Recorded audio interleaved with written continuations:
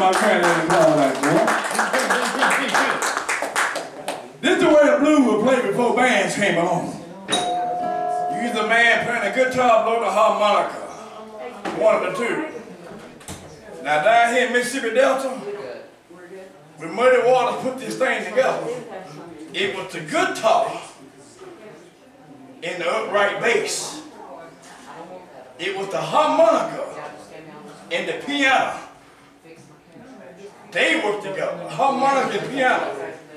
Guitar, upright bass. Then Muddy Waters put these people together. The piano, the upright bass, the drums, and the guitar. Northeast Mississippi, where I'm from, was not like that. It was the guitar and the drum.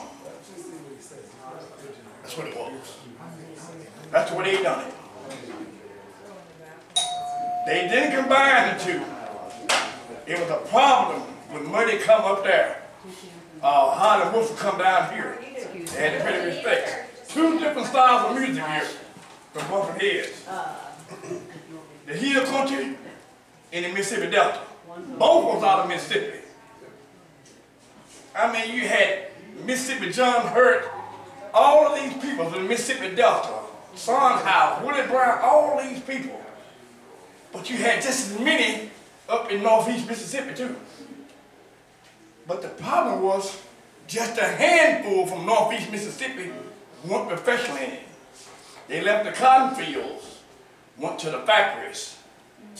They didn't go to the cities. They left the cotton fields, went to the factories like that.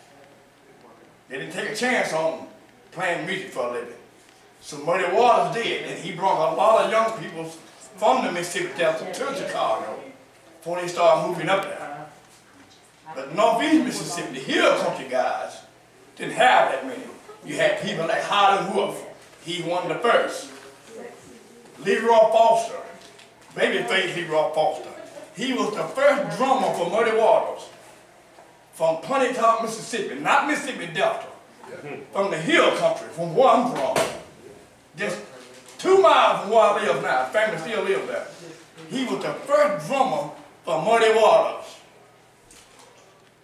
You follow me? You had Big Joe Williams from Northeast Mississippi. Bunker White, Northeast Mississippi. Mississippi Fred McDowell. Jesse May Henfield. It was tons of them up there. My father, Eddie Bean, my grandfather, there was tons of blues guys up that way. But they just played in Northeast Mississippi. They didn't go professionally. Many from Holly Springs. All that's North Mississippi. All that's North Mississippi.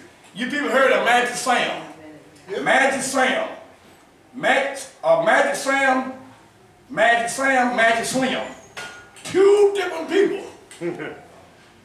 But they both from Grenada, Mississippi. Hill country guys. They went to Chicago. Jimmy Johnson. Jimmy Johnson. They all from Northeast Mississippi. Hill country guys.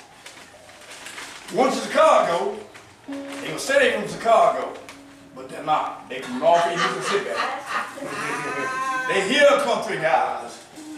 So when Muddy Waters got to Chicago and got on a record label with Chet Records, Muddy Waters was already there. He was the first to open the door for the Mississippi blues guys. Robert Johnson did much as he could before he died. But Muddy done it. Yep. Then here come Howlin Wolf. Now you got a conflict that Wolf and Muddy is into it. So the Chet record people didn't understand what was really going on. They thought that Howlin Wolf was jealous of Muddy, but it wasn't that at all. It wasn't that at all. Wolf was upset about Willie Dixon got all these Mississippi Delta guys the credit for the blues. And the Mississippi Delta guys was up there playing the blues. But the music that you're playing is not Mississippi Delta music. The music is Northeast hill country guys music. Country. That's what the problem was. Muddy Waters knew this. He combined the both music together. The Mississippi Delta the hill country. The blues exploded. When Wolf come now, Wolf brought it all out on the table. He wasn't jealous of Muddy. But this music that these Mississippi Delta guys is playing is Northeast Mississippi music, not Mississippi Delta. Hill country. That's what it was about. That's right.